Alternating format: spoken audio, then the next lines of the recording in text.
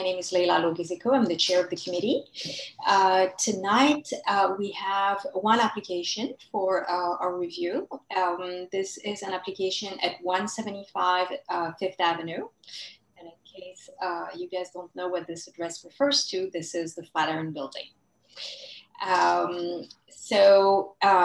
We just a few words about how the meeting is going to proceed in case you have not joined us before.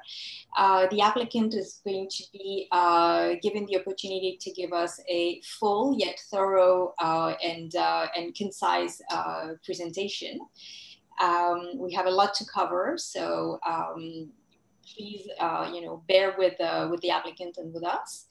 Once this presentation concludes, I will turn to questions by members of the committee. Members of the committee will have an opportunity to ask questions to the applicant of the application.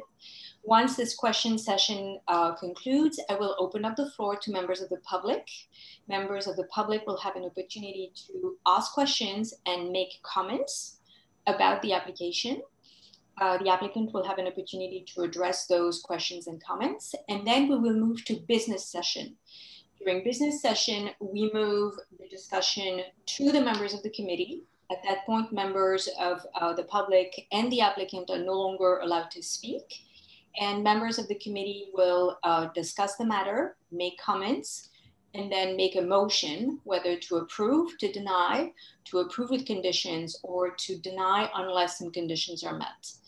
A motion will be made, this motion will be voted on, and a vote will be taken. This vote will become the position of the committee. The position of the committee will be presented at the full board of Committee Board 5 on Thursday, November the 8th. You correct me if I'm wrong, but I think October, yes, yeah. Sorry about that. October 8th, 6 p.m. is the start of the meeting. The full board will vote on the position that was adopted by the committee. The vote of the full board becomes the position of the committee board.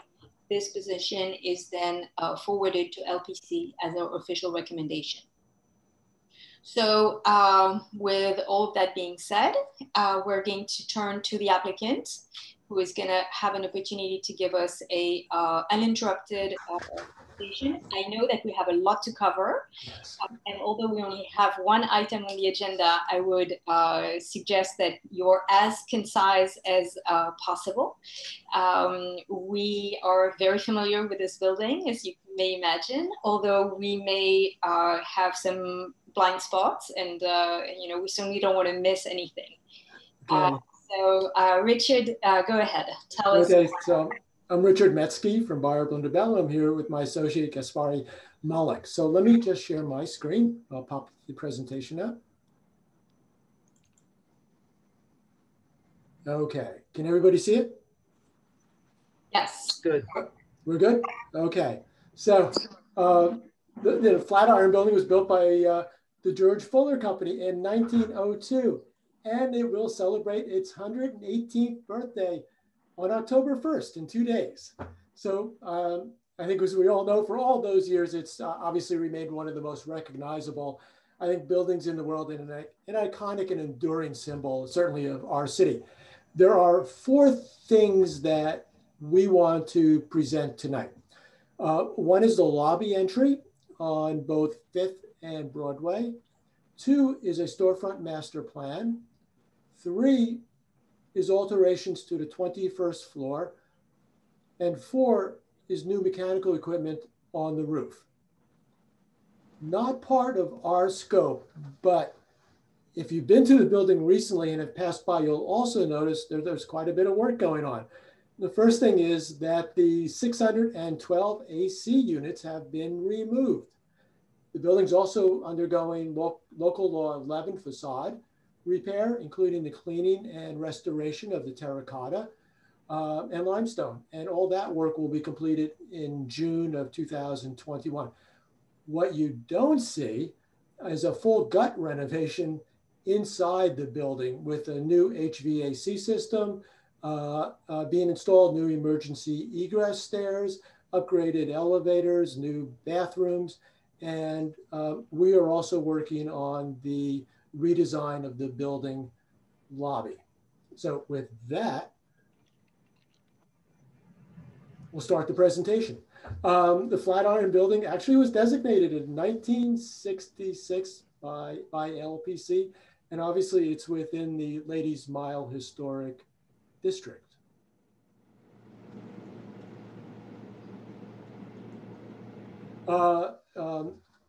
The George Fuller Company, whose CEO was Harry Block at the time, hired Daniel Burnham as the architect. Burnham and Company. Burnham employed an architect, Frederick Dinkelberg, who became the chief architect and designer for the Flatiron Building. And I'm just showing basically 7 examples of Dinkelberg's work that he did just prior and just after the design of the Flatiron Building. So besides the unique shape the Flatiron Building has, you can see a lot of similarities in a lot of the work that Dinkelberg did at about the same time. It was almost a kit of parts that he used on many of these buildings. The building construction started in 1901. Just a photo from 1885 on the upper left showing the site itself, and that's from the corner of Broadway and 23rd. On the upper right are 2 renderings, and that was from Architectural Records October 1902 issue. The building opened October 1st, 1902, so it was about the same time as the opening. And in the bottom are just some photographs during construction. It took about a year to construct the building. It started in the fall of 1901, and actually, and then obviously opened the fall of 1902. In 1905, the 21st floor was added. It was more of, at that time, it was more built as a utilitarian shed. And it was called the drafting room. And part of it was probably used by the George Fuller Company for drafting, but most of it was used as artist studios. Later in its use, a lot of those artists worked for some of the publishers that were in the building. The first major change actually occurred in 1952. The original lobby was removed, and a new modern streamlined lobby was built in its place. The vaulted ceiling that was originally there was removed. And you can see from the photograph, you're looking towards Broadway. The elevators are towards your right, that it was all basically white Carrara marble. And you can see the change, significant change in the storefront entry. In the lobby entry on the left. In 1966, as we had mentioned, the building was designated a New York City landmark. The next significant change actually occurred in 1985 with again, another renovation of the lobby. At this point, they returned to the vaulted ceiling. The entry remained somewhat similar. The lower portion of the entry, the revolving doors, and the 2 side doors remained from the 1985 renovation. But you can see how by removing the flat ceiling, it once again opened up the vault and actually created quite a bit of transparency through the lobby itself. So the first part of the presentation is basically on the lobby entry, the portal entries from both Fifth Avenue and from Broadway. They're symmetrical right now. And as I mentioned before, if you look below the doors and the revolving door, the revolving door is half in and half out of the lobby. The doors remained from the 85 renovation. And because they put back the vaulted ceiling, there was much more glass in place. I think one of the things that I'll show you is the lobby itself is actually very, very small and very constrained. And so when you look at the original lobby entry, There's a photograph on the left from 1911 and the drawing from the construction document from 1901. There were 4 doors originally, 2 double doors and a double door in the center, 2 side doors. Those doors were actually quite small. They were about 2 feet 8 inches wide to 2 feet 4 inches wide for the side doors. But I think the predominant principal element of the entry itself was actually the fairly large transom that went across at the point where the vault or the arched window started. And I think that became a major element in terms of the composition of this entry. And it plays an important role in what we want to do with the entry. And just as a comparison, you can see over on the left, the original entry from 1911. The center photograph is from the renovation in the 50s. And you can see then the second renovation in 86. And you can see also that the doors down below in the 86 renovation were actually the same ones that were in the 53 renovation. The fascia was a little bit thicker. And you can see that there was a much more glass placed in the lobby because of the return to the vaulted ceiling.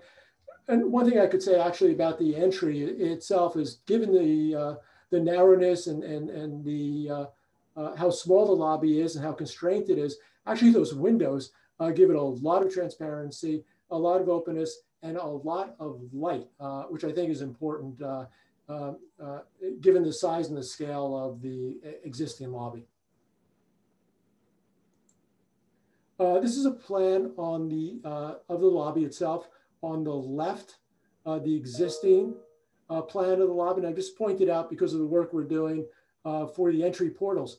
The existing lobby has symmetrical entries both on Fifth Avenue and Broadway.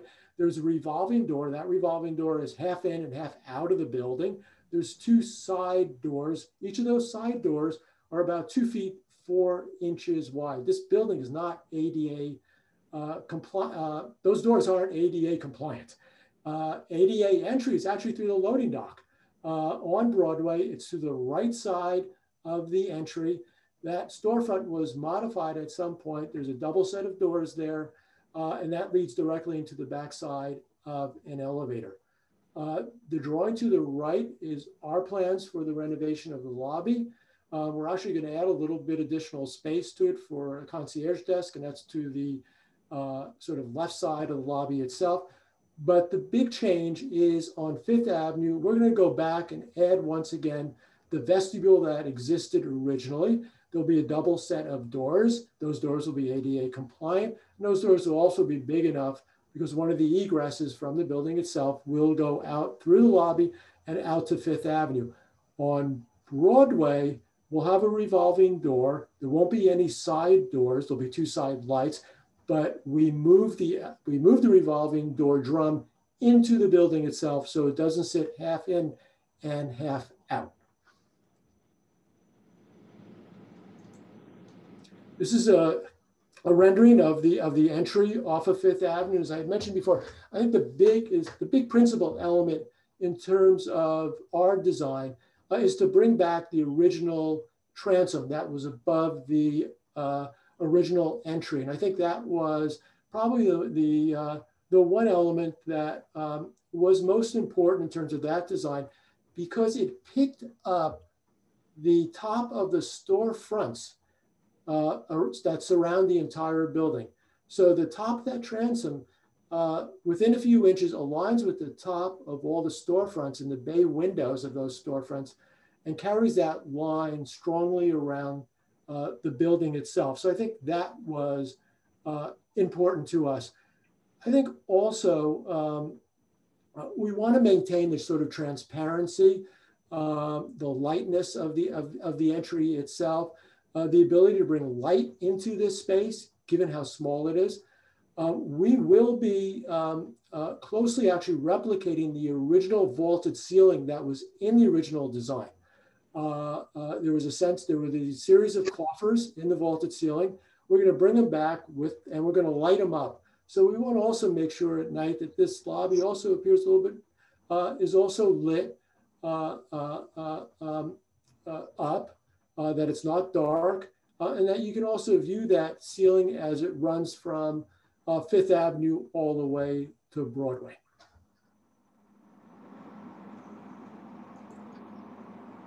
On the left is the elevation of the doors. You can see the transom. The transom would be in the same location as it originally was in, and the same profile. We also have the same profile for the framing of the doors and the window up above. We're going to use basically the same profile. The doors would now go up to the transom itself. They'll be about 10 feet tall. Originally, they were only about 7 feet 6 inches. They were quite squat. And then have 2 side lights on both sides of the door itself. On the right is a view inside the lobby itself, looking back out to Fifth Avenue. Not only did I mention that we're going to closely replicate that vaulted ceiling that was there originally, but we're also going to pick up on the interior architecture of the original lobby itself. We're going to pick up on the idea of the materiality that was there, the marbles, the marble flooring, the marble walls, the framing of the floor itself, the panelization of the lobby that they originally had. And those panels were framed in bronze, and we're going to be able to do that again.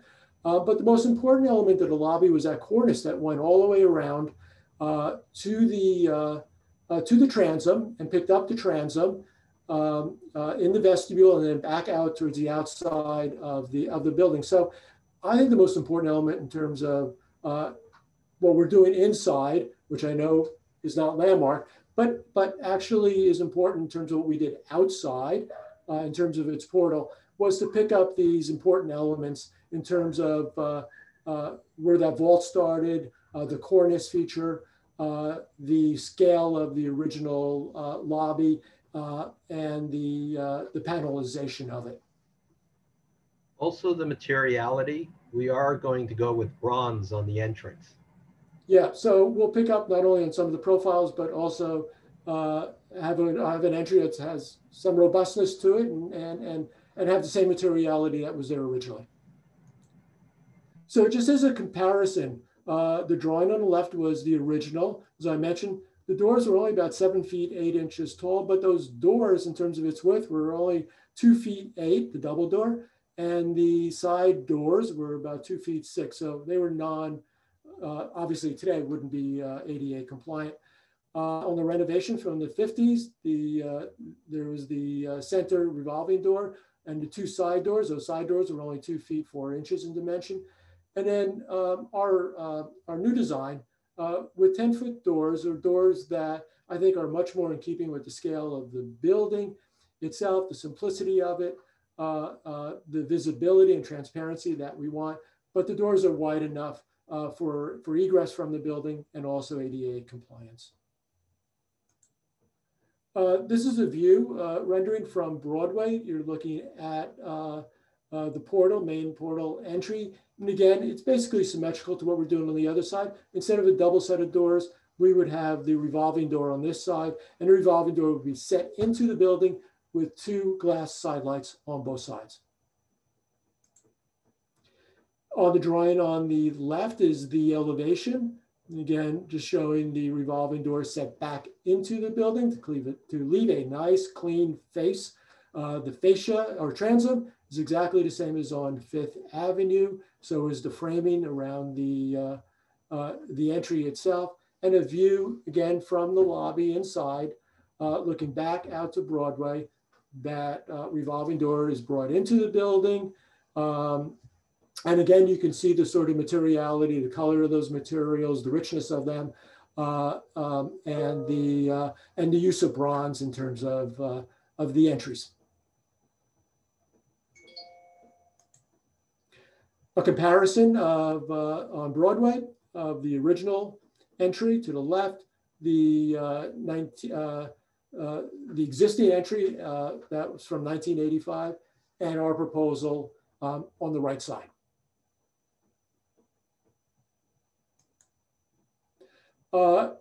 This is a section on top of the existing lobby that runs from Broadway to Fifth Avenue. Fifth Avenue is to your right, Broadway is to your left. You can see the 2 revolving doors that are basically half in and half out. And you can see the materiality of the lobby itself. It's got this sort of faux finish to it. And actually, if you've been in there, the floor is actually the floor remained from the 1953 modernization. You can see the section that, of the renovation down below.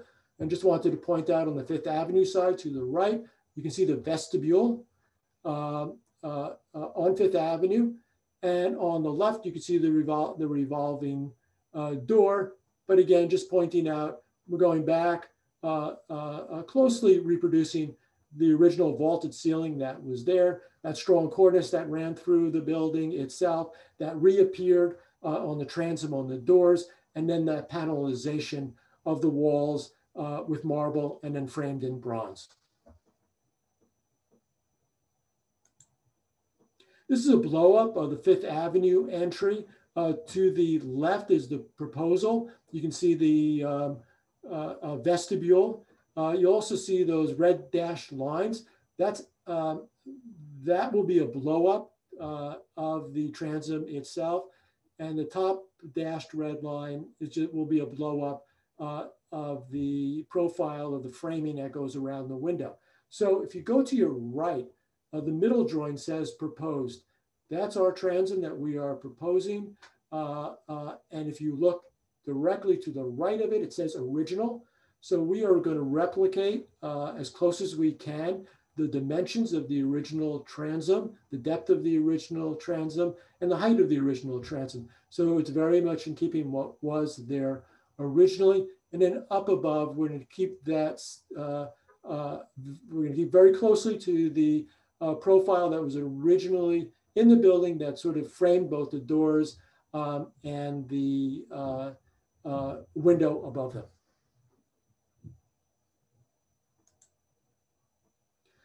This drawing is on the Broadway side. The drawing all the way to the right is a section through the revolving door. Again, I'll show you the transom on that. And then the profile up above on top of the arched window. So the middle drawing shows proposed. That's our proposal in terms of the profiling of the transom and the profile of the arched window up above. And once again, it's the same profile that we'd have on Fifth Avenue. And that profile is very much in keeping with the original profile. And you can see that all the way to the left. So the dimensions and the profiling are very similar to what was there originally. So the next portion or part two, the second element of our proposal is a retail storefront master plan. So let me start that. The drawings up above, on top show the renderings that were in architectural record back in October of 1902. And what's interesting is, and I'll show you later on in the presentation, the storefronts were all designed to be flat. And you can see it in the renderings up above, and I'll show you, you can see it in the original drawings, construction documents of the building. As it was built in 1902, and you can see the photographs from 1903, 1905, down below in 1908. They are bay windows. Somewhere during construction or immediately right after construction, these windows were changed out. And I know there was litigation from one of the retailers in the building, you know, when it did open, that their storefront blew out and there was flooding into their store. What was happening was, after the building went up, obviously this became a wind tunnel from the park to the building itself. And, you know, the way it went around this building was most likely blowing out some of the windows. They were quickly converted to these bay windows, which you see today, except for 22nd Street, that remained flat glass. So just some other photos from 1911 up top. And you can see all the bay, you can see the bay windows, bay storefronts that were occurring both on Broadway and on Fifth Avenue. And in fact, if you look at the upper right-hand one, you can see the flat storefronts remained on 22nd Street. We found a photograph that was labeled 1902. It's down below in the lower left. So that had to be right after late fall or winter, but it looks like probably late fall of 02, if the dating was correct. And you could see that there were of the base storefronts. I also just included a storefront from, or a picture from 1977, just looking off of Broadway to those storefronts. This is the original plan, ground floor plan from Burnham's office. I labeled each of those storefronts from the cowcatcher on the corner. Actually the cowcatcher or the corner retail was placed in there just after just after the building was constructed. It was actually designed in April of 1902 when the building was under construction. And Harry Black, who's CEO of George Fuller, wanted to make sure that he utilized every square foot of this site. So there was 92 square feet that was left on the site itself. And so with somewhat of Burnham's objections, they did get this thing built and in place fairly quickly after the building opened. But you will see, if you look at this thing, all flat storefronts.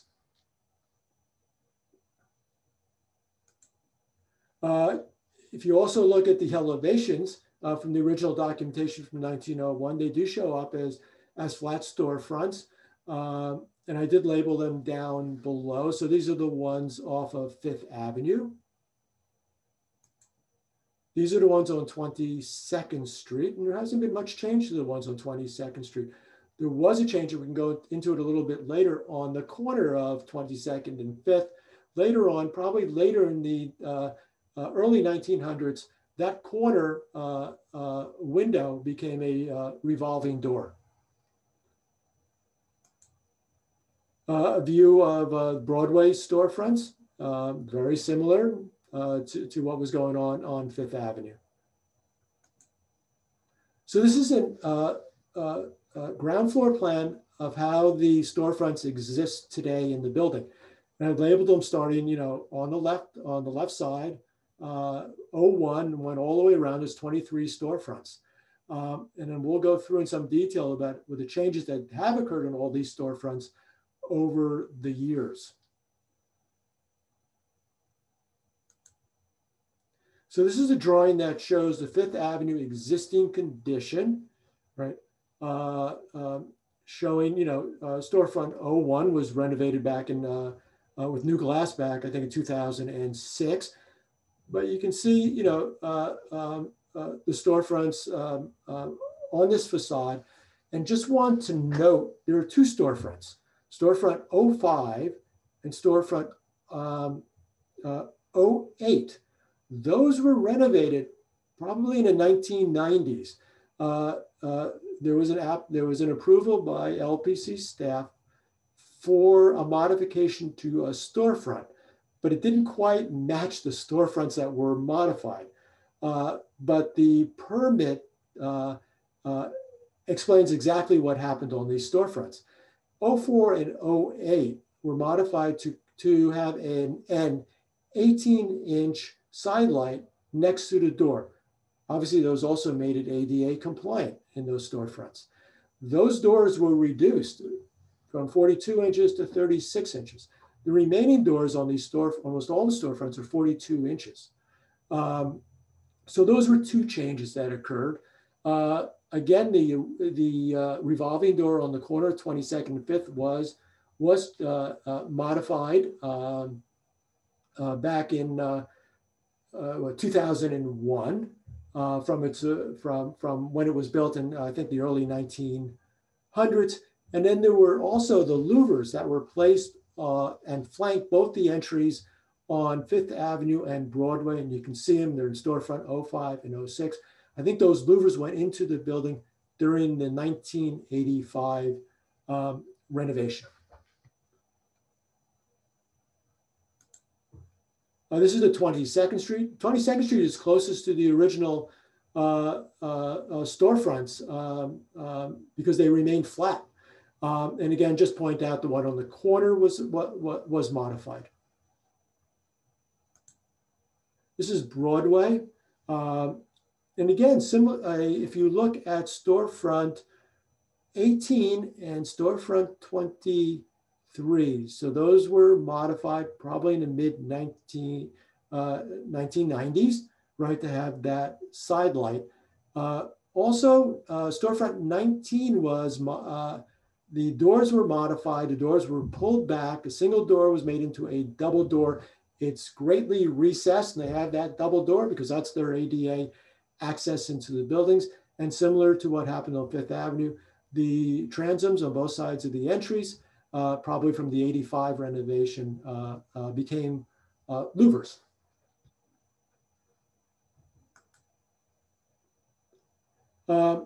First part of the master plan is new louvers on the building. So this building's undergoing a complete HVAC renovation. The building needs additional louvers for its retail space. The building also has about 10,500 square feet below grade in the cellar. The cellar was originally a restaurant. It was called the Flatiron Restaurant. It opened when the building opened. It seated 1,500 people. Actually, if you're able to go down there, you can see little remnants of that original restaurant. Not only some of the bathrooms still exist, and you can actually see some of the columns and some of the plasterwork that was there originally. But there are photographs that you can find of this restaurant. It was rather significant and busy, and I think ultimately probably went out of business in the 1920s during the Depression. So there's two types of louvers that are required for the retail that's going below grade and this retail on grade.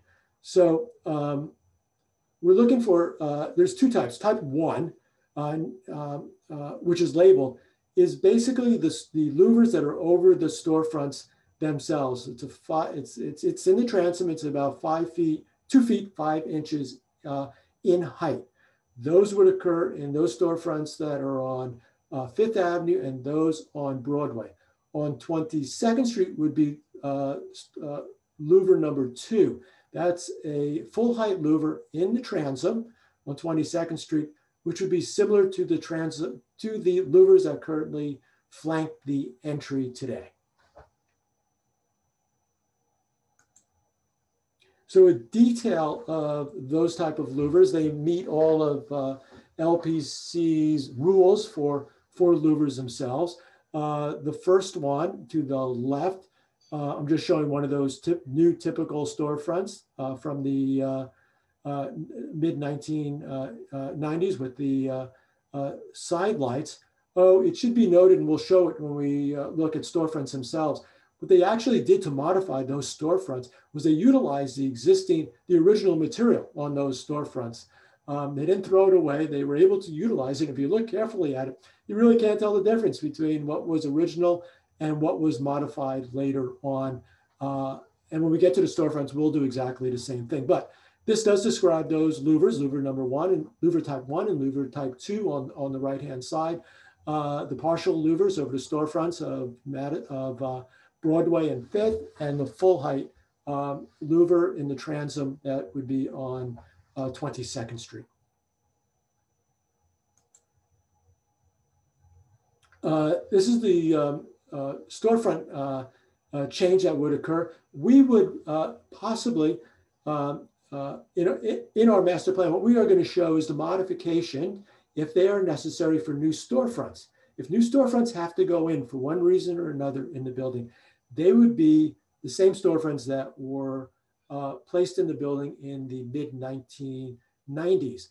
And that is, they would use all the existing, replicate and use the existing material that's currently there. These are steel storefronts. They'd be modified to have that 18-inch side light on the pull side of the door, so all the storefronts can be ADA compliant. And then on the right-hand side, we're showing the sections, 2 sections through the storefront, one through actually the storefront, one through the doors. And you can see the dashed lines around the lower and upper portion. And I'll show you how those profiles work in terms of what we are proposing. So this is a blow up of those profiles. On top is the existing profiles that exist for these storefronts. On the bottom is our proposed. We would exactly replicate what is there today. No change to those steel storefronts.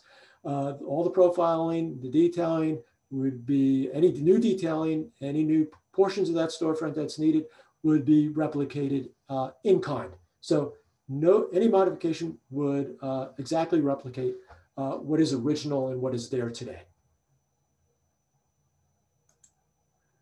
The second possibility in terms of a storefront is a flat storefront with a double set of doors.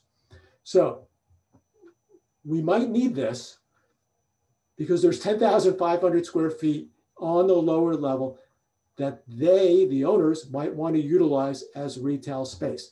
In order to make that retail space work and for egress, right, we're going to need a double set of doors.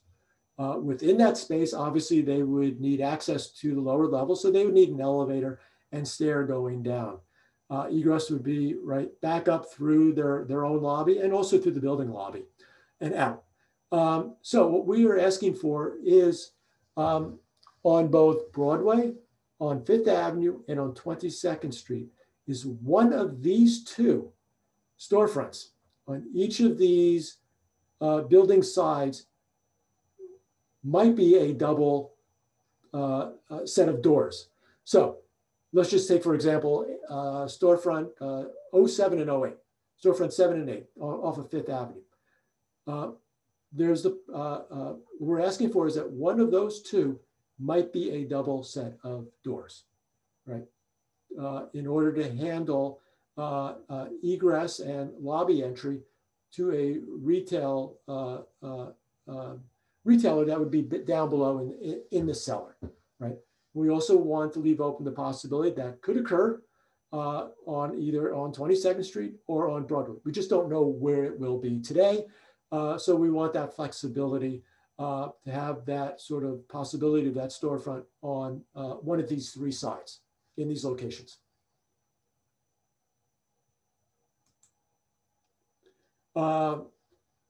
So what we're showing up above is the existing, what below is proposed. So, you know, in theory, if you were to change out all these storefronts according to this master plan, that's basically the drawing below.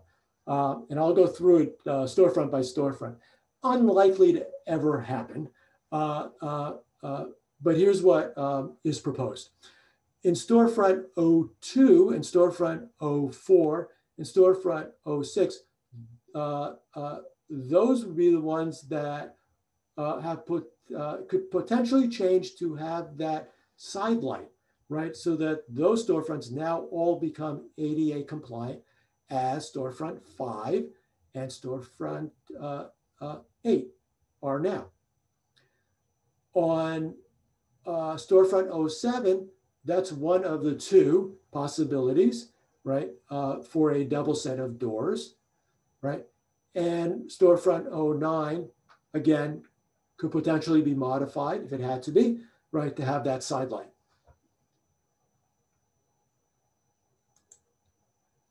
This is 22nd Street. So again, as we had talked about earlier, we wanted to leave open the possibility of storefront 12 or 13 being able to accommodate a double set of doors. We just showed it in storefront 13.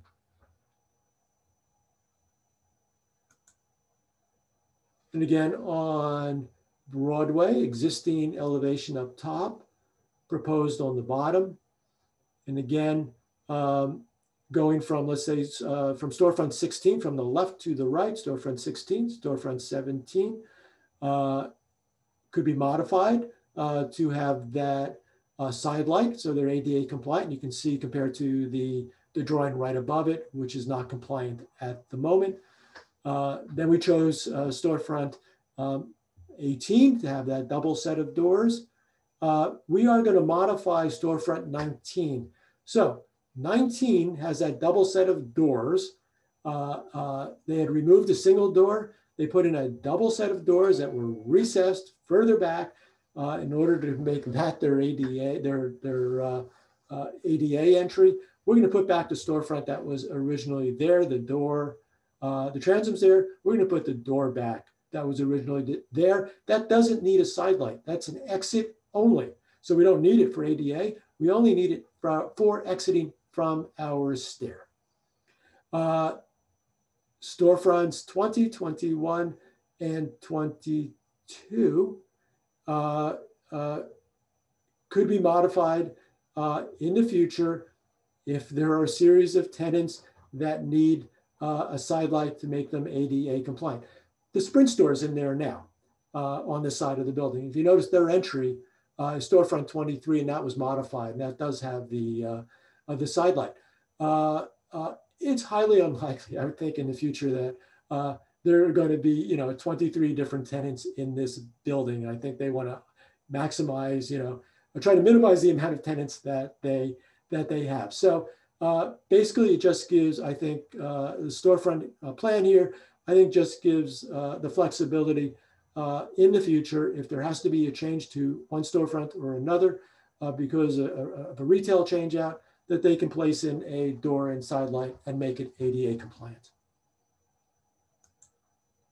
In terms of materiality for the, as Gaspari mentioned earlier, in terms of the entry doors, everything would be formed bronze, profiling to match what was actually there originally.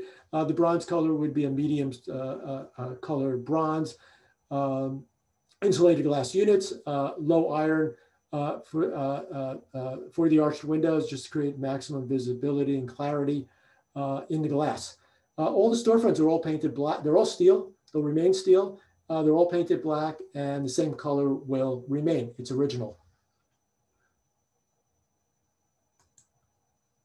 Next part of our presentation is the 21st floor. As so I Rich, mentioned, yes. We are 42 minutes into the meeting.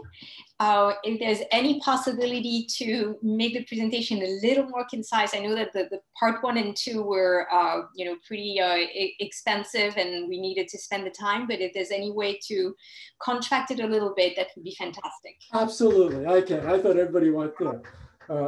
Since I was the only one on the agenda, I figured you wanted to have the full story. Okay, we'll go a little bit faster. No problem, and I'll be thorough. As I mentioned earlier, originally did not have the 21st floor. There was an attic story, which you can see with the small square windows, and you can see the mechanical equipment and the bulkhead equipment that was on that roof originally. Here's the plan of the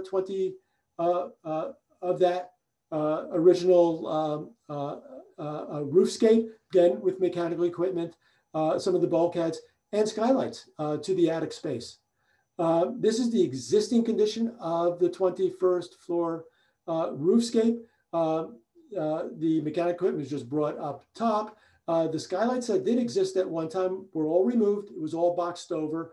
And you can also see on this building a lot of those telephone equipment that's on all the corners. That will all be removed. Here's a photograph from 1908. The 21st building, as I had described, was basically a utilitarian shed that was added to the building for studio space for artists and a drafting room for the Fuller Company. And you can see all the mechanical equipment that was on the roof, the bulkheads, along with the skylights. It's all there. The skylights aren't, but you can see where it was boxed out. This was the original plan of that 21st floor. And I thought, just out of curiosity, there on the left is 1903 photograph of the rooftop without the addition. And you can see today the same photograph with the addition. Oh, this is the plan as it currently exists today. And as I had mentioned, all new elevator in the buildings, all new stairs and new bathrooms. And so the new layout cleans up the space, makes it much more habitable for commercial tenants, has new stairs in it, a new elevator, and that will come up to this floor. And most importantly, they will be able to use the terrace space. You can't use the terrace space right now because of the telephone equipment that's up there. It's also that terrace is about a foot, if not more, in depth from the floor of the 21st floor. You have to step down into it. It doesn't work currently. So this is a view inside that space today. What we're planning, and then a typical bay, there are 3 windows per bay. Those windows were all changed out years ago. They're just aluminum windows at this point. And what we would like to do is lower the window 2 feet. So same width, windows would be the same width. We're not going to change the pattern of windows. They're exactly the same. We're just going to increase the depth of those windows by 2 feet in order to have more light, more visibility, and more views out of this space, because it is now very habitable. A view from the terrace, you can see the existing terrace, the balustrade to the left, the existing windows to the right. Those aren't original windows. It's a stucco finish on the building today. That's not the original stucco finish. It was refinished about 10 years ago. This is what we are proposing. Again, windows, bringing the windows down a couple of feet, bringing the terrace up, putting it on pedestals so it's level with the floor inside, getting rid of all that equipment that's outside so that it becomes habitable, and then putting a glass rail on the balustrade side because those balustrades are more than 4 inches apart. So we need guardrail protection. And again, what we would like to do is also curve the end, make a brow, similar to the building itself. You can see all you can see all that equipment out there. All that will disappear. What we want to do is just curve the brow side and put a window in. And again, you can see the terrace is raised up. You can't see this window from anywhere. There's where we took the rendering. There is a brick wall that faces 22nd Street and the park, so you wouldn't be able to see any of this. Just a view of what exists today. The balustrade itself, the building and its windows. Our proposal, in order to drop those windows another 2 feet, bring up the terrace a foot or so it's level with the floor inside. Just the elevation existing and up top, proposed on the bottom of 5th Avenue. Elevation on 22nd Street. Elevation on Broadway. Top is existing, bottom is proposed. So no change to the window layouts. And then what I talked about earlier, the corner piece, we'd like, instead of squaring it off, you can see the existing plan to the left, proposed to the right. Existing plan is squared off. We'd like to just create a sort of brow at the end with glass. The elevation on top, existing, the section to its right. Elevation proposed, and you can see the pedestals off the terrace. Window width remains exactly the same as before. And you can see 2 sections. I'm going to show you in a second a blow up of those 2 sections. We are going to raise the parapet by 18 inches. Currently, this roof and the walls are not insulated. We're going to have to add insulation to the roof of this building. It was designed as a shed. We want it to be, occupiable. Currently, the water drops off into a gutter system, and then there's leaders. It all drops into that terrace. What we want to do is create proper drainage from the roof itself and bring it down through the building. So let me show you that detail. Or just a section through the both the existing and proposed brow of the building and being able to curve it. And then just a detail of that section of the parapet itself. What it's showing is that we need to insulate this, the 21st floor. We're going to have rigid insulation on the outside with stucco. We're going to add about 8 inches of insulation to the roof, and then a cold fluid applied waterproofing on top of that. Have the drainage on top of the roof, and then we'll drain through the building and not out onto the terrace itself, but the thickness of the wall will remain exactly the same. There's no change in terms of location of that wall either. We'll just put insulation inside, put rigid insulation on the outside, and then just drain it all the right way. So just a view again of that terrace space. Material would be stucco, same finish that was on there originally. And then the windows themselves would be aluminum, but painted that bronze color. The rail itself would be low iron glass in order to create as much transparency through the rail, through that space. Last part is rooftop mechanical equipment. You can see the drawing on the left is the existing condition on the rooftop, showing the blocked up skylights, the bulkhead that currently exists on the roof, and the skylight that's actually over the stair that goes down through the building right now. On the right is our proposal. I'll show you a blow-up of it in a second. We have to add cooling towers since we've removed all the AC units, 612 AC units in the windows. We have a whole new HVAC system. We'll have to have cooling towers on the roof. Now, after extensive study in terms of these units, we found the smallest ones we could possibly get, and we divided them, instead of having one large one, into 3 smaller ones. And we placed them in such a location to minimize its views from the north and from the park and from Fifth Avenue. And I'll show you that in a minute. So a blow up of the roof, showing the cooling towers, the exhaust fans, the flues, and the potential to have solar panels where we can on the rooftop. Those solar panels, we're hoping, might be able to power the lights that would be in the lobby. If not, in the future, this building there might be some exterior lighting on the building. It may be used for to power that exterior lighting at night. This is a section through that 21st floor. Top one is existing. You can see that the existing building there that was added back in 1905, and the bulkhead above it. The top of the bulkhead from the roof is about 9 feet 3 inches. We were able to get equipment, actually, that is no higher than 9 feet 3 inches. So the same height that's currently there today. Then an elevation showing the equipment. You can see on the top the existing and the bulkhead equipment that's currently there. On the bottom is the new mechanical equipment for the roof. Again, just a view, elevation existing on top from 22nd Street looking north, and the view down below. Again, same view from 22nd Street looking north. A view from Broadway, again, looking west.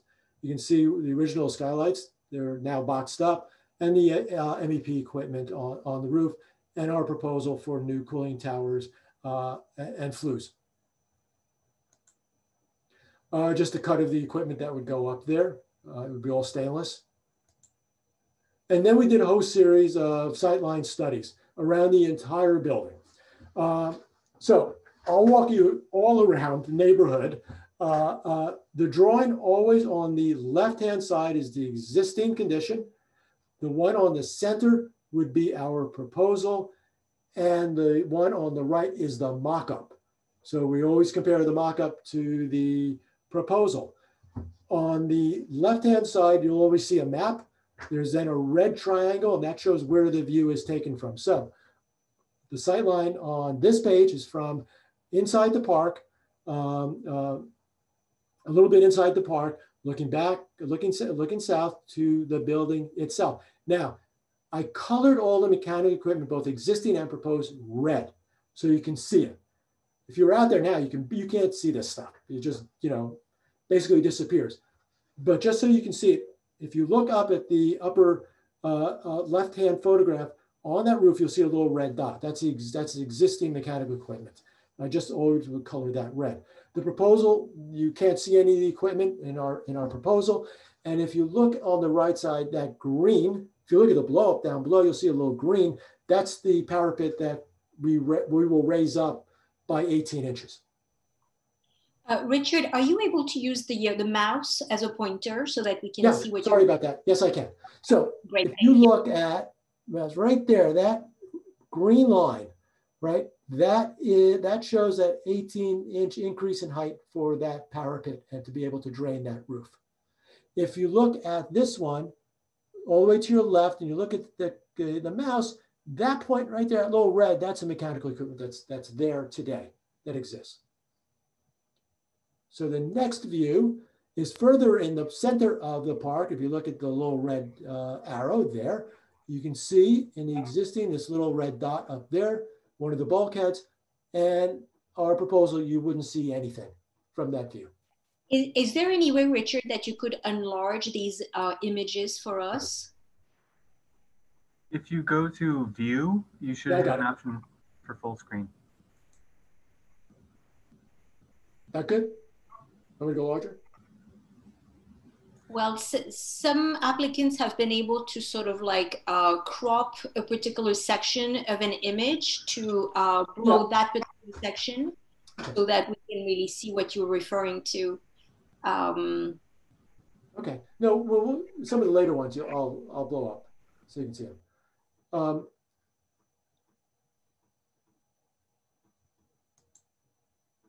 Okay, this is the view from 5th Avenue looking south. You're at 25th Street. So right there, if you look at the cursor at the bottom left, that's the view looking south to the building. And again, in all cases, you don't see any equipment on that roof. This is a view further back on 5th Avenue towards 28th Street. So you're at 28th Street, 5th Avenue, looking back. If you go all the way to your left, and if you look at the little hand there, you can see some existing equipment. If you go to the center, the proposed, you don't see any equipment on the roof. Richard? Yes. If you could just pan up a little bit so they could see the green on the enlargements below. Pan up or down? They're being cut off. Yeah, there you go. I'm sorry. So just so you can see that if you could point at it, Richard, yeah, I mean, the green portion, that would be the extended parapet. Right there, the green portion right which you would see, but it would be matching the material of the existing penthouse as stucco, and we would get rid of that aluminum gutter, which runs all the way across, and just put in a cap on top of it, which would be in aluminum, but in the bronze color to match the windows. Okay, so let's go. This one I want on Broadway. So lower left, you can see the little map, little arrow. You're at 25th and Broadway, looking back at the building. You know, in any case, you don't see anything on the rooftop, existing or proposed. This view is on 23rd Street, near 6th, right there, looking east to the building, right? You can see, if you look at my cursor, you can see a couple of the old bulkheads that were for the skylight, and you can see on the proposed one of the flues at that location right there in the center. Oh, there's a blow up down below. So you can see the flue right there as we had proposed. Here's a view a little bit closer, mid-block now between 5th and 6th, looking back towards the building. The photo on the left shows existing mechanical, on the right shows proposed.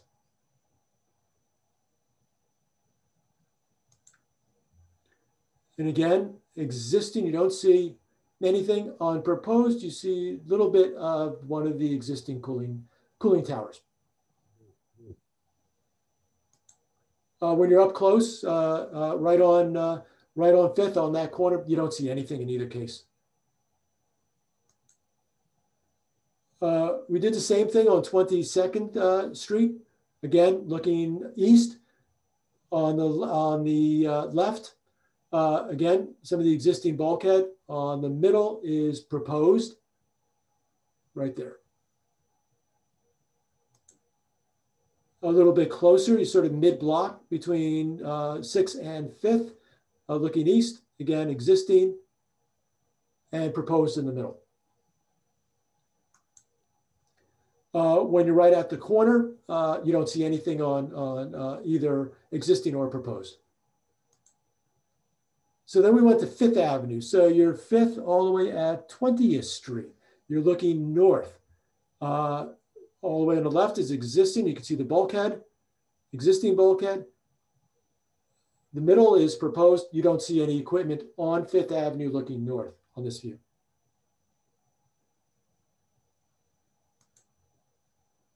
Even further back towards 17th Street, again, existing.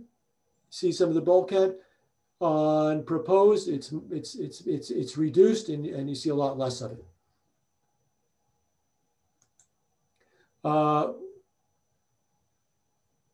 Further back on 5th, looking north again, existing to the left, proposed on the right. We took a couple of views down Broadway. You're looking north from Broadway down to the buildings. You don't see anything on the roof. As you get closer, you don't see anything. We then took a view on 22nd Street, looking west. On the left, proposed. On the middle on the left is existing. On the middle is proposed. You get a little bit closer to the building on 22nd, existing, and basically just you see a little bit of a corner. You can see it down below in the blow up, that little corner right there. Mid-block 22nd, again, you can see some of the existing and nothing on the proposed. Closer up on the corner, nothing in either case. We then took a view on 23rd Street. You're looking west at the corner. You don't see anything existing or proposed. We went back on Madison Avenue between 24th and 25th. Again, on the left, you see some of the bulkhead. On the right, you see if you look down below at the blow up, you just catch a little bit of a corner of two of the pieces of equipment. One is actually the flue. Again, if you could pan up slightly because it's cutting off at the bottom. There you go. There it is. One is the flue, and you see it's just slightly a little bit of a corner. We went all the way to the corner of the park, right? There's the existing, and there is the proposed, and you can see, you pan up a little bit, you can see a little bit of the corner of the equipment and one of the flues. And that's it. We made it through. All right. Thank you for your patience. I know we had a lot of ground to cover. Thank you for a very thorough and very informative presentation.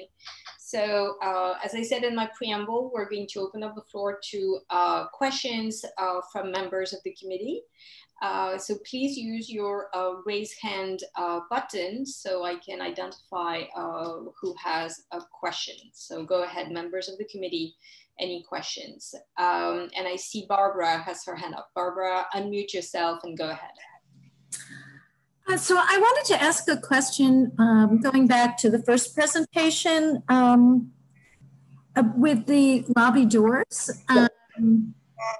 So if we can go back, I wanted to, when you compare the original to what you're proposing,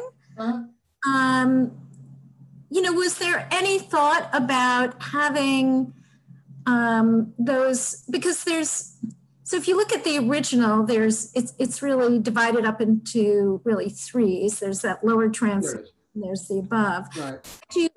Did you explore dividing it up in that way? And I know that you referenced that the larger doors you feel are in keeping with the scale of the facade. It's just that the lobby is so small, and I was really struck by the image of the revolving door from the inside of the lobby. Good point. The lobby is very small, right? It's rather constrained. We wanted to create as much visibility and openness as possible. I think that was important to us.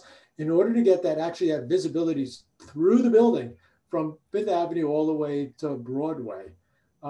And that we also thought that, you know, by closely replicating what was there originally on that ceiling, right, we wanted to make it pretty visible from the sidewalk itself. I think that was the reason, you know, that I think the feeling for us was that this lobby, because it appears so constrained, we want to create as much transparency and visibility as possible, right? And that the one major element that we thought was important was that transom that went across. Yes, but if you actually had shorter doors, which aren't that short, and you just had a sort of broke it at that, you know, right above the door, and then have the transom. I'm not saying eliminate the transom or change anything. I think that's all a very good move. It's just a scale issue, and I guess it's not that I'm so beholden necessarily to what was originally there, although other people may feel that that is a good sort of roadmap. It's more that I think it's a very different scale from the inside than it is on the outside, given how small the space is. It seems somewhat overwhelming on the inside, but you know, that was my question. It's really in comments, I think. Thanks. And just as for full disclosure, I worked at Richard's firm about, I don't know, 22 years ago. Yeah. I remember. All right, thank you. Next question from Sarah Dawson. Please unmute yourself and go ahead.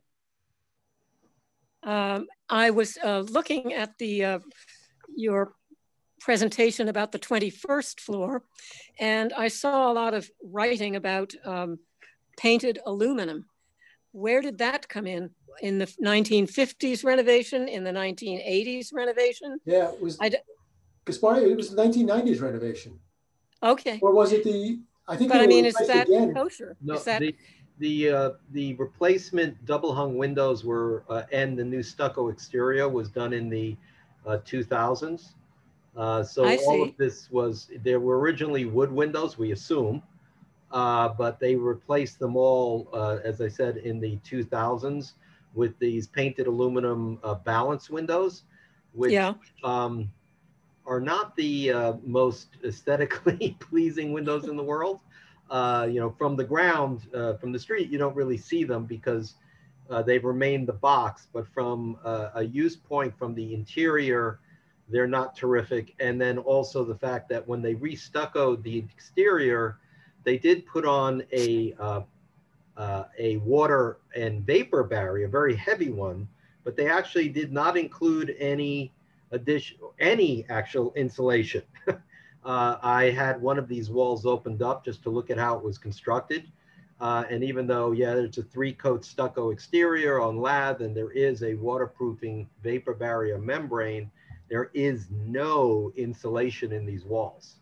So when we're looking to redo all of this, we want to bring it up to current standards in regards to insulation, construction, and also since you don't really see the bottom of these windows from above these balustrades, which are very, very high. This balustrade is more than 6 feet tall. From the ground, we came to the conclusion that opening up the windows more, putting in fixed and large casement windows would really be the best way to go for the actual penthouse itself. And from the ground, it wouldn't really look any different than it does now in terms of the depth of the openings, the size of the openings, where the top of the openings are. So that's I was this place. I was just curious. I was just curious about the material aluminum and landmark. And aluminum was not invented, I don't think, in 1901. Oh. No. I know I'm not questioning the solar panels. I love those, but it just set off a question mark. Thank you. Okay, thank you.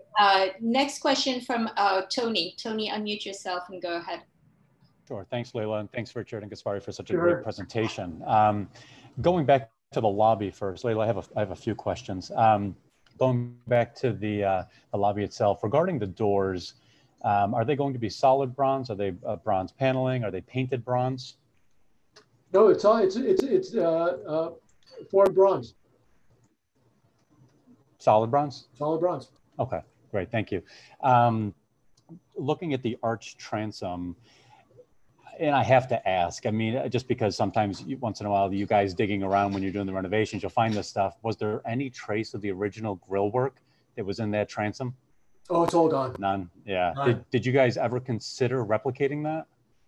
We looked at it. I think the feeling was that, as Barbara's question, right? We just wanted to keep this thing as simple, as transparent, as open, sure. and have a sense of some degree of lightness to it. Okay, sure, thanks. Moving to the retail space, wherever you're putting the double doors, it appears, and again, this is if you need them in the future, it appears you'll be removing original bay storefronts or some of the original flat fronts on 22nd Street. You won't really be able to reuse that material, right? Because you'll be bringing in doors now. What will you do with that material, the original bays and the original window configuration? Let me just get.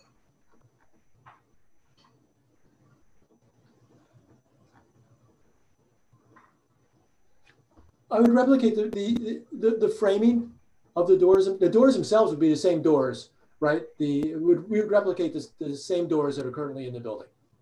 Okay. Right. All those doors were actually replaced. Actually, all those doors were redone back. Gaspari, how long ago? The doors, all the storefront doors were replaced at the same time in 2000 with doors that were in kind as to what was originally there. Right. I would say that if they needed to remove a bay window, we would suggest storing the material so it could be used in the future. Right. Anything we can keep, we'll reuse, right? And anything that we have to recreate, we would just do it in kind. Right, okay, and Gaspari, that leads me to my next question, I guess, because if that tenant then moves out and you no longer need double doors, you're putting back a bay, our hope is that you would have some of that original material left, because that would be a lot that you would want to put back. Yeah. Regarding the 21st floor, is there going to be any exterior lighting or uplighting sitting on the new terrace that's shining up on the addition? No, at the moment, there's no plans for exterior lighting in the building. Okay, and I know you said it potentially in the future. Potentially, yes. That might be something. Okay, but nothing with this application. And I have to ask, are you guys changing any other windows other than the penthouse level? No, all those windows were replaced. Are they aluminum or are they wood, the replacements? They're aluminum now. That they're all aluminum? I think. All right. Gaspari, I saw they're painted. I think they were replaced with aluminum windows. Yeah, the only windows that were actually refurbished on the body of the building were the round windows at the prow and the round curved windows at the southeast and southwest corners. Those were actually removed and refurbished and reinstalled, but all the other windows were replaced. All right, thank you. Leila, you know, I had to ask that. I'm all set with questions. Thank you. Yeah, thank you.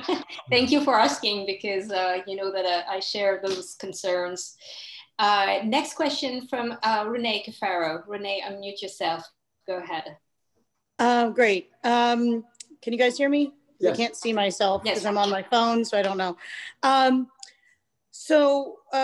kind of stole my thunder a little bit on the bronze and the transom and reusing of materials. I guess I'll go to light. He kind of stole my thunder on that, but from the lobby, though sometimes the lighting inside of the interior is not in our purview, since you guys have been really stressing how light and airy you wanted that entryway to be and how bright it does appear. I understand they usually look brighter in the elevations. How much light are we expecting it to cast more than it is now? You know, if it's going to be a cool, bright, kind of non-contextual light that will flood the street, or if it will, will look, I just try to make sure it's not going to look out of context, just even coming out of the entryways. So I think that would be sort of my concern. And I have another quick question, which though it's not discussed in this master plan at all, because we're talking about storefronts, with all the changes that you're going to be doing, I assume that you'll have very minimal impact on the masonry. But the way the building looks now, over time, as it's been patched and the masonry and the limestone has been changed over time, it's kind of a modeled different colors throughout. And I was wondering if you guys had a plan on doing any sandblasting or something like that to kind of even it out once you guys are all done with your master plan. Yeah, so we're not involved in the on the local law 11 or the restoration of the terracotta on the building. Okay. So I can't answer for you because we're just, that's not in our scope of work. Fair enough, but yeah. But in terms of the lobby itself, the clients share our clients share your same concern.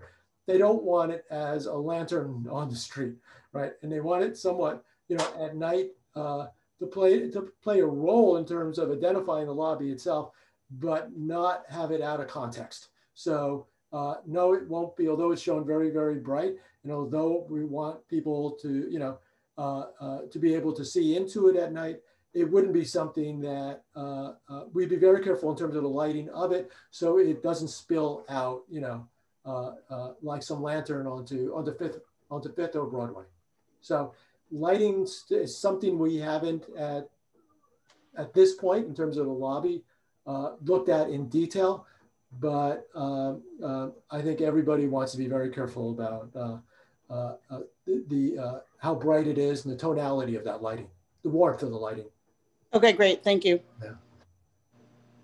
Thank you, Renee. Next question, Mike Kabak. Please unmute yourself and go ahead. Yeah, hi, Richard, great presentation. I'm a big fan of the Flatiron Building. Did you say that the original windows were designed flat and then the bay windows were put in because of the winds? Yeah, so okay. We're unsure. They were all obviously designed flat. It shows up in all their drawings, all the renderings. We think two things could have happened.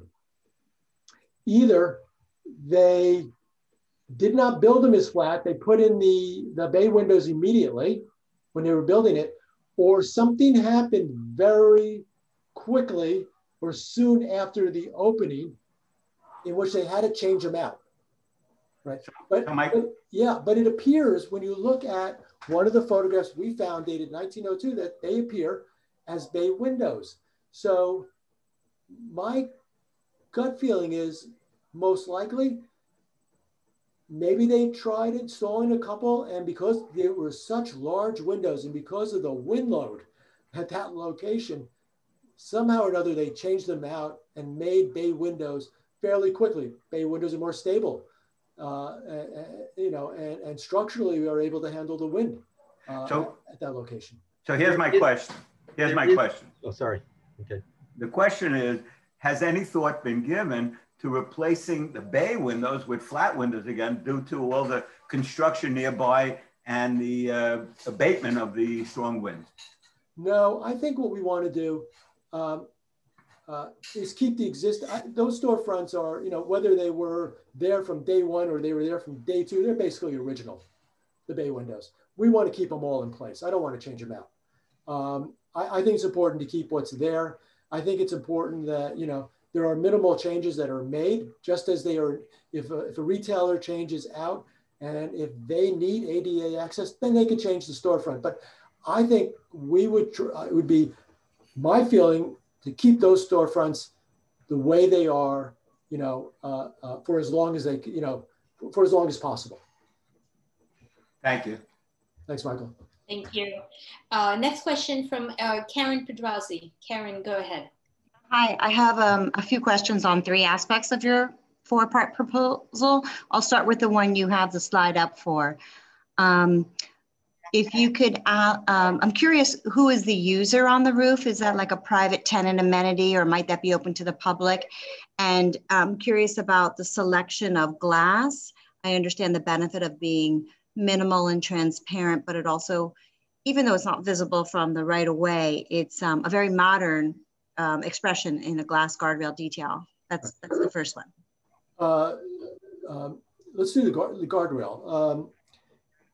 you know, the balustrade is about 2.5 feet thick, right? You'll never see this actually from anywhere on the ground, you know, because of your angle, right? And looking up. We thought you know, the balustrade, when you look at it, there was one view we did.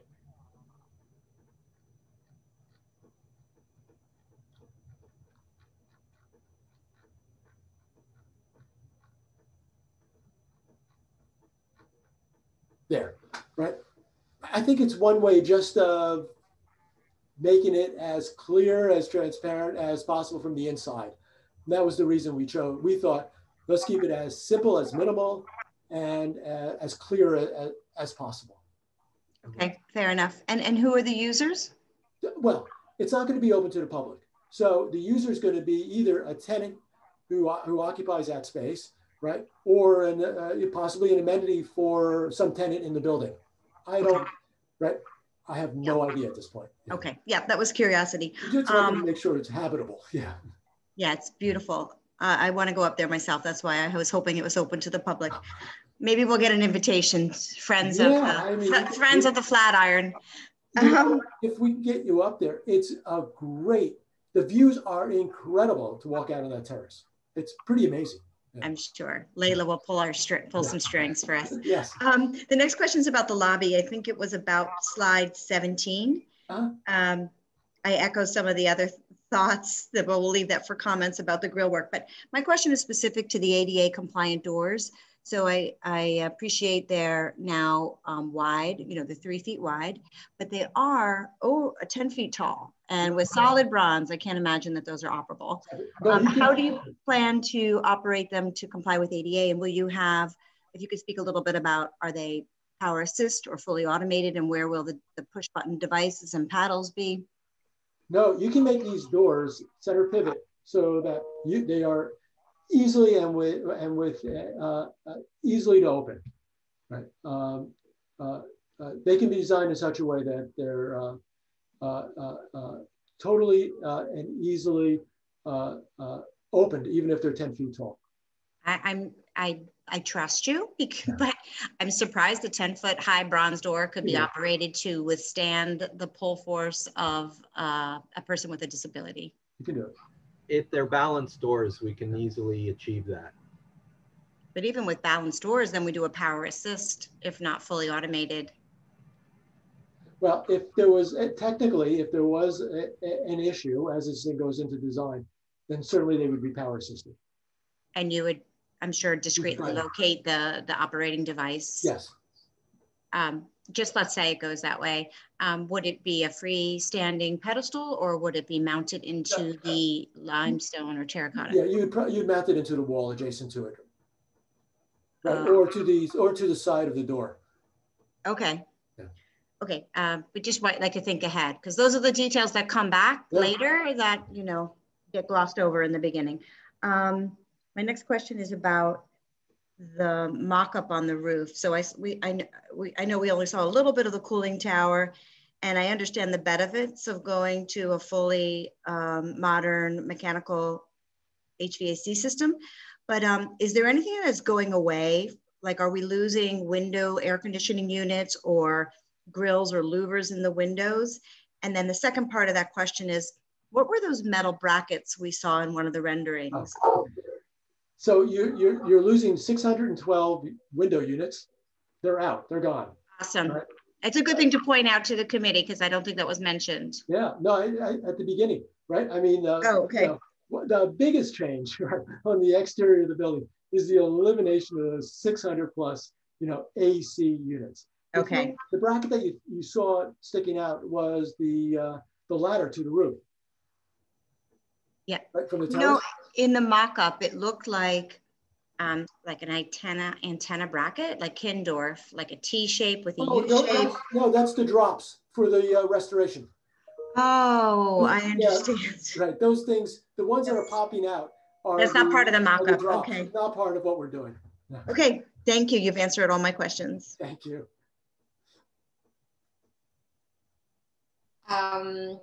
Barbara has a follow-up question. Go ahead, Barbara. I just wanted to ask a question. So going back to the master plan for the storefront, Was there any attempt, I mean, was there any way you could fit the ADA doors or the egress doors, they're egress doors, without removing the storefront and going from the bay to the flat? No, we had to, we need that 18 inches on the pull side. Yeah. Right. There was nothing you could do. No, right, because they're all set back too.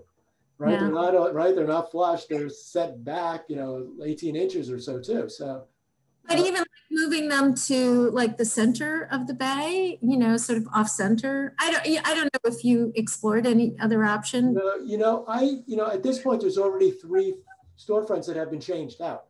Oh, right. So to be consistent, I don't want a 4th. I don't think we want another type. Trying to not have another type. So I think basically, the idea was let's take that, which was already approved by LPC. It's been in place for 20 years. Let's use that as the model. Okay, thank you. Sure. All right, thank you, Barbara. Any further questions from members of the committee? I actually have a couple questions of my own. So it looks like you are creating a master plan that is going to give you the option of creating more retail entities that would be smaller. That could lead to the proliferation of signage. Do you have a master plan for signage? No, so actually we don't want to create, our clients don't want to actually create more retail in the building. In fact, they want to create less retail so that retail would take up more square footage. 1 or 2 tenants would take up more square footage. The master plan gives the option, depending on how ultimately this gets demised, right? There may have to be a change in one of the storefronts to make that retail space ADA compliant, right? No, I don't at the moment have a master plan for the for signage. I assume that the signage would obviously comply with LPC rules, right? And I would assume there's one in place right now. Is there currently a master plan for signage? I think that's a good question. I think it's a really good question. Let me go back to, let me find out. We'll find out from LPC. We will work with staff on that, right?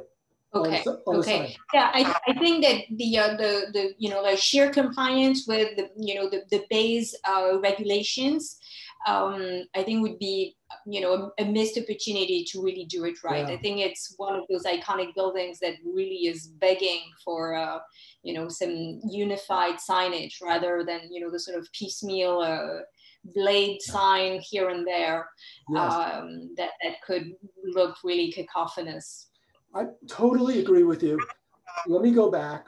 We will have that discussion with staff. I think it's a great point. We do it in all our other buildings, and you're right. We want it to be consistent. We'll do. Thank you. My other question to echo actually Karen's question. So it looks like there may be still some uncertainty about the opening mechanism for the ADA doors. Would you agree with us and then with LPC to install this opening mechanism, whatever it may be, without doing any penetration into the masonry and the stone facade of the building? Yeah, we would agree with that. We would certainly study that. Yes. Okay, great. I think that would make us feel much more at ease, knowing that you're not gonna punch a hole into the limestone or the terracotta to put the opening mechanism if it were needed, for such a purpose. Yeah, we would. I have another question about more about use. So, is the intention to actually repurpose the existing basement of the building and turn it into usable retail space? That's their plan. Potentially, that's their plan. Right. There is. Okay. Yeah, there is 10,000 square feet. Yeah, I mean, it's massive. Is there any plan and intention to return it to its original use as a restaurant? I think a restaurant, it might be a possibility. I don't know. I don't think they've gotten that far in marketing the building, nor talking to any tenants at this point. So I think that's open, right? Okay, great. Another question, sort of like a detail that caught my eye and just it's just itching me, so I have to ask. On page 50, there you're showing a historic photograph of the roof. Lila, page? Page 50, 50. Yeah, 50.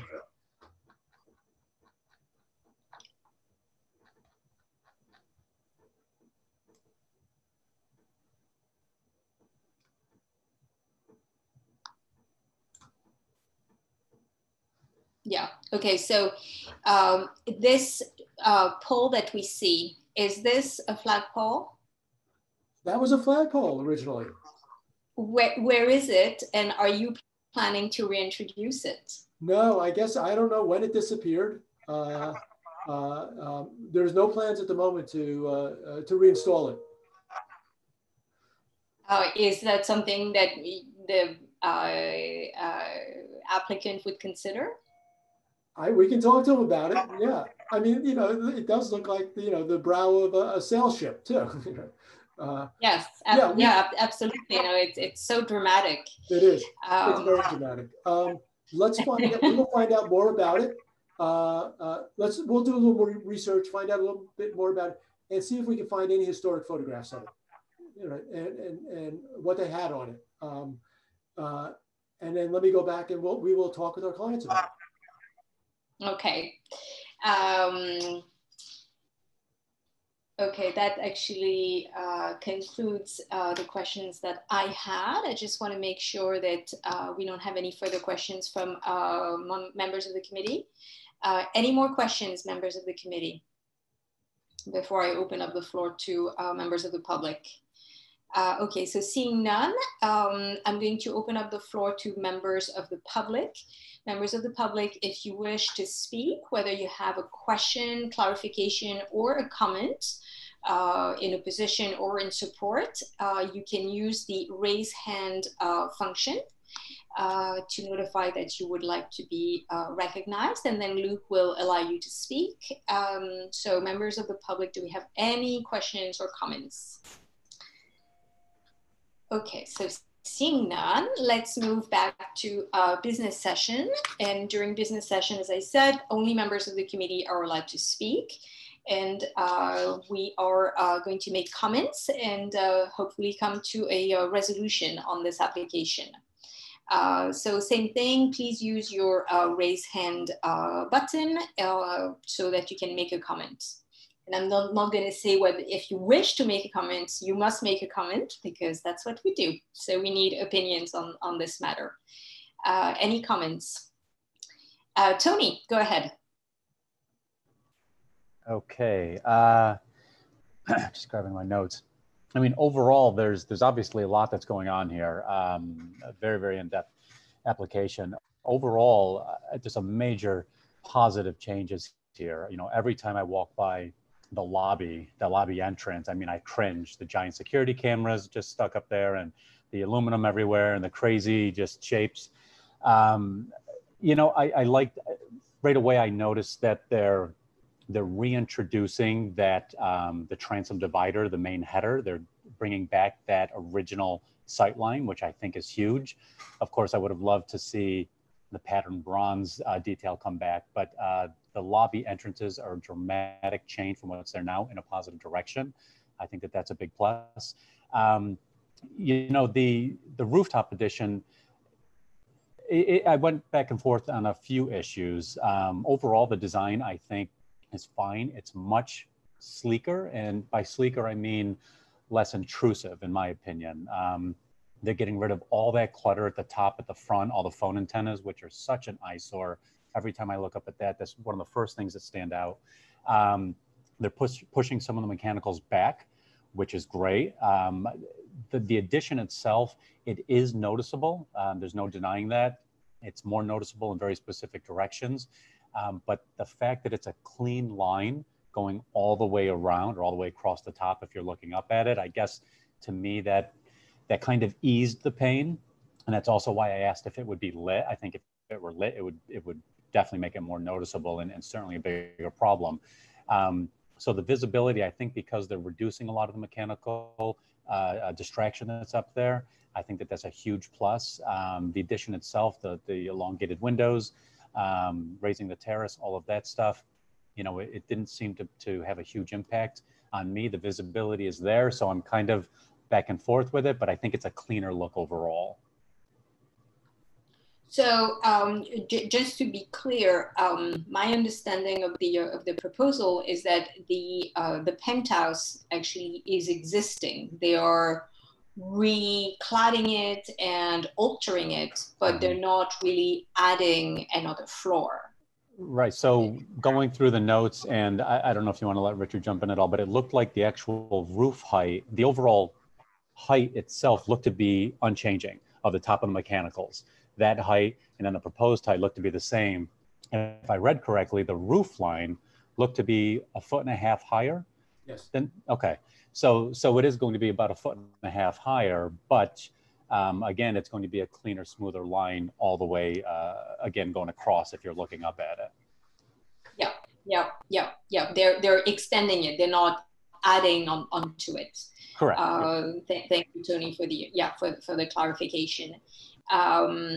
Okay, so if I hear you, basically the point of possible contention, and that may even be a strong word, but the areas of concern, let's say, are the lack of reintroduction of the bronze grille, and you know, definitely, you know, the question that we're going to have to explore is whether we are comfortable with the visibility of the proposed 21st floor.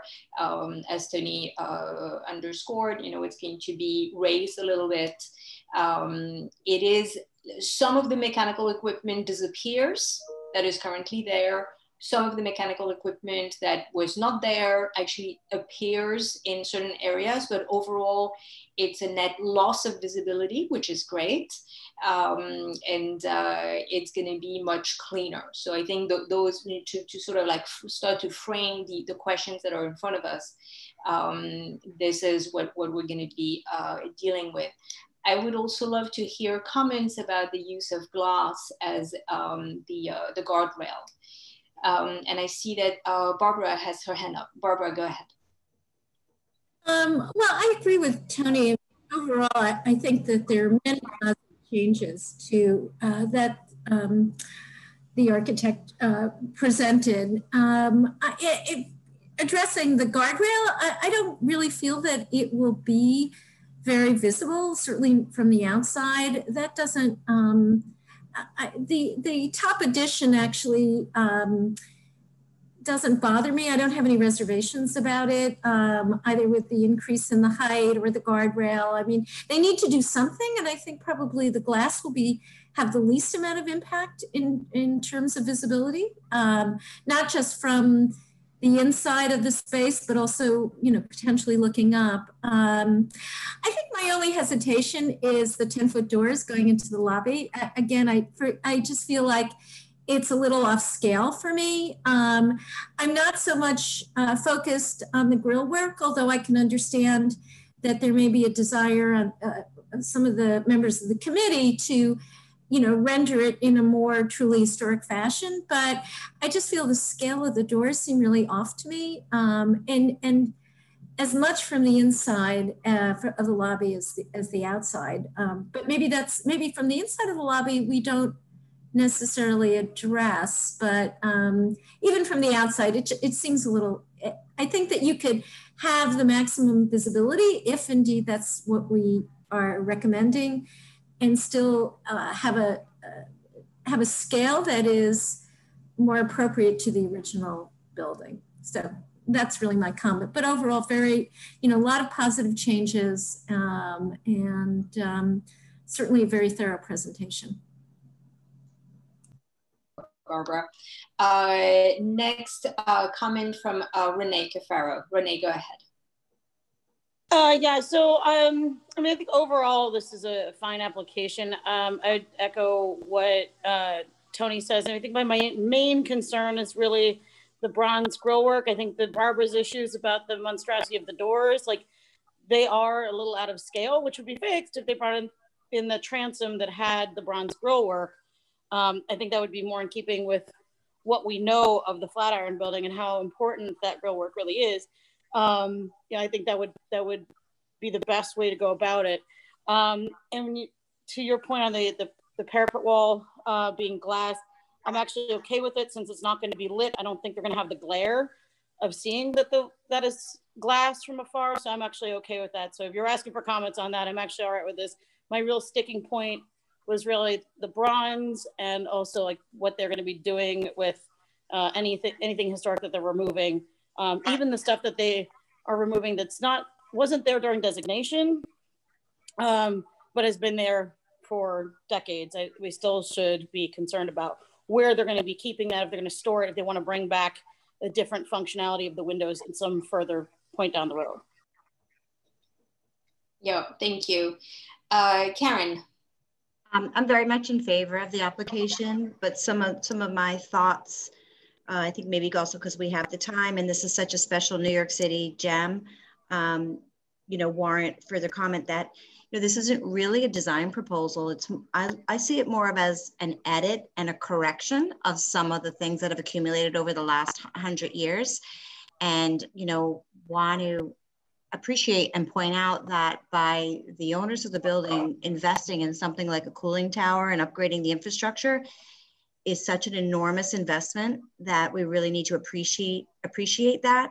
And to modernize a building like this is just a big undertaking, and I really appreciate that. And I feel like their design proposal where they did have to insert design is very elegant and minimal and very neutral. I mean, I think it's not specific for any tenant, and it's I appreciate that.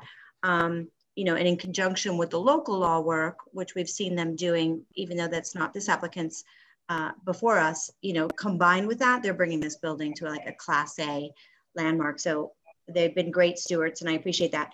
There's one topic I wanted to bring up. It's a little bit more philosophical than architectural, but it's about the discussion of inclusive design, and it's so current right now. And I just wondered, it's something for us to think about, why only one door is accessible and not both Broadway and Fifth Avenue are.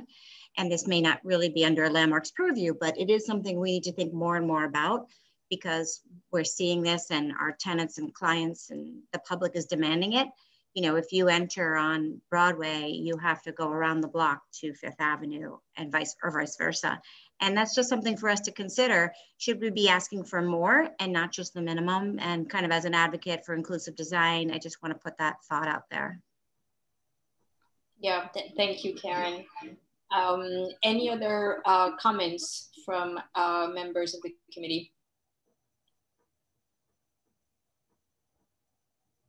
No more? All right, I'll jump in. I'm also very much in favor of this application. I think it's very important that our landmarks remain current. And, I've often spoken about buildings being good citizens, and we want these landmark buildings to remain good citizens, meaning that they are thriving, they are, renting to good tenants, they are attracting, good business, generating good tax revenue. This is very important for the city. So as Karen said, the applicant is actually undertaking a really big job. The loss of these AC units in the windows is huge. And I would totally trade, removal of these eyesores for, a tiny bit of visibility on the roof. It's a totally acceptable trade-off.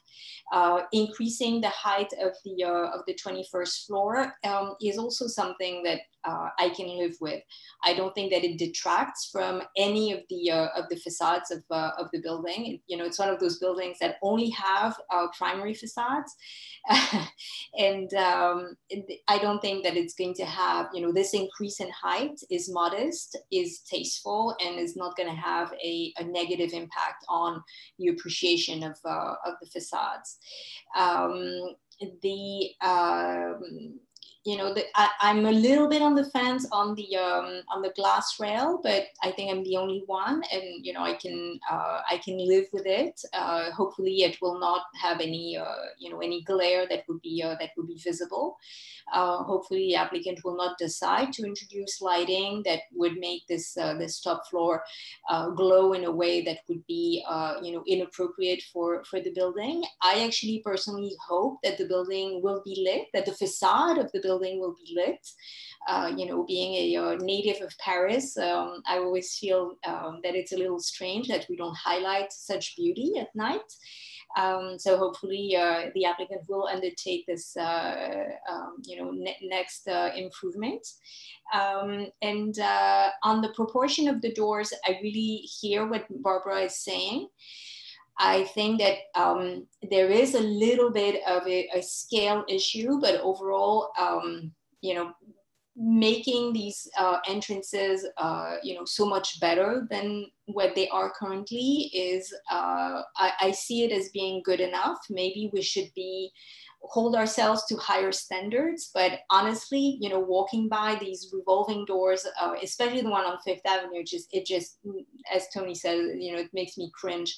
So I'm very happy to see this improvement, and I'm happy to sort of like fall short of what I agree Barbara is, as Barbara is suggesting, would be a better scale, but overall I can live with it. So those are my comments. I don't know if we want to include any language about the flagpole. You know, I raised the question, but I don't know if other members of the committee feel that it would be a good addition to actually have a flagpole and a flag. You know, historically it was there, but that doesn't mean that, you know, we should ask for the reintroduction of this element that is not even part of the application. I would like the resolution to have some language about the opening mechanism to the ADA doors, so that they do not intrude into the masonry, and the applicant has committed to that. Also, I think our resolution should include some language about a signage master plan that we would urge the applicant to come up with if it doesn't already exist. And if it does exist and needs to be updated, we would actually urge the applicant to come back to Community Board 5 to bring us up to date on what that would be, whether it becomes a full-fledged application that goes to the commission or dealt at staff level. I think it's important that we be kept appraised of what this signage master plan would be. So those are my general comments for this application. I just want to make sure that everyone who wanted to speak was given the opportunity. Any other comments from members of the committee? Okay, so seeing none. Oh yeah, Sarah, go ahead. Unmute yourself. Yes, I was just thinking, if we had a restaurant in the basement where the restaurant used to be, maybe there could be a winning idea at some point, maybe not now, maybe in the future, of having a turn of the century or 1920s cuisine. Maybe that kind of thing will become popular after we get fed up with kale and juice and whatnot else. I don't know. It's just a thought. Sarah, as we discussed last month, we don't comment on news. Okay. So that becomes a restaurant, and what is on the menu is really outside of the purview of the committee. All right, thank you. Any more comments? Okay, so seeing none, we need a motion. Tony, you were assigned the review of this application, so I will turn to you for a motion. Sure. So I'd like to make a motion to approve the application with the additional language we spoke about regarding any potential installation of a mechanical door opener, and that the applicant has committed to not having that installed on the masonry. We're going to also have the applicant confirm whether or not there's a signage component of their master plan, or if there's one in place. If there is not, we encourage them to come back to us. And I think that's it. I think we should add some language about the that the applicant represented that there would be no additional lighting at the 21st floor. I think that it would, if we were to contemplate a presentation that would include lighting, I think we would be concerned, and we may have comments about what that lighting should be. So maybe we want to clarify that currently the applicant is representing that there will be no lighting on the outdoor facade of the 21st story penthouse. Got it. Okay. Is everybody okay with it? All right, so I'll second the motion. And we are ready to take this to a vote.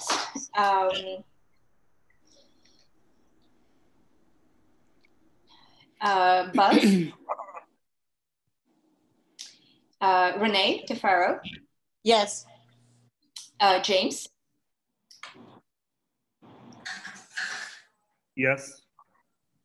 Sarah? Yes. Laura? Yes. John? Yes. Nick? I don't think Nick is on the meeting. Suzanne? I don't think Suzanne is on the meeting either. Richard? Yes. Mike Kabak? Yes. Renee Kinsella? Yes. Sam? Yes. Chuck? Yes. Janet? Yes. Karen? Yes. Barbara? Yes. And Tony? Yes. And Leila? I'm a yes. So motion carries, unanimous vote.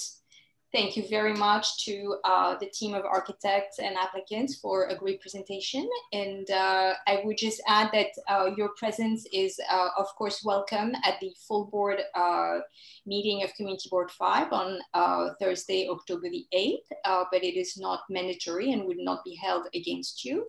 You have an opportunity to speak during the public session of this meeting, and your comments are limited to 2 minutes. And with all of that being said, I wish you all a good night, and the meeting is adjourned. Thank you so much, guys. Thank you all. Thank you all. Thank you. Good night. Thank you. Thank you.